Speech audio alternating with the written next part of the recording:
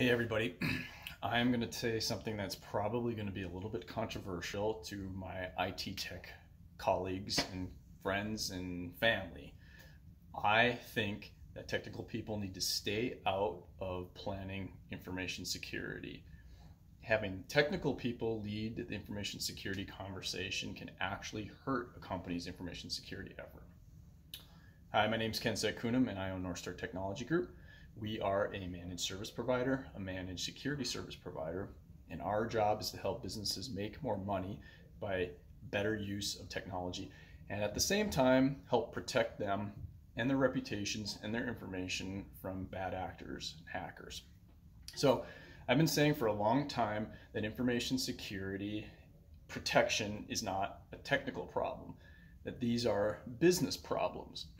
Don't get me wrong, technical people certainly have to get involved and to set up firewalls, to configure encryption, multi-factor authentication, all of the stuff that we need to do on the technical side, they have to get involved. The problem though is when technical people try to determine priority and importance for goals to reduce business risk, they sometimes err on the side of the tools and the cool shiny objects. When techs drive those business decisions, business goals often take second fiddle. So what does that mean? Well, information security and risk reduction must start at the top of your organization. Owners, board members, senior leaders need to be involved and they need to set up a culture of security.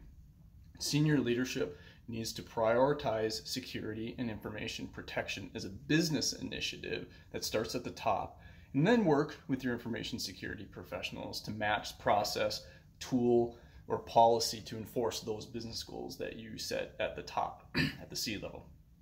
So where do you start?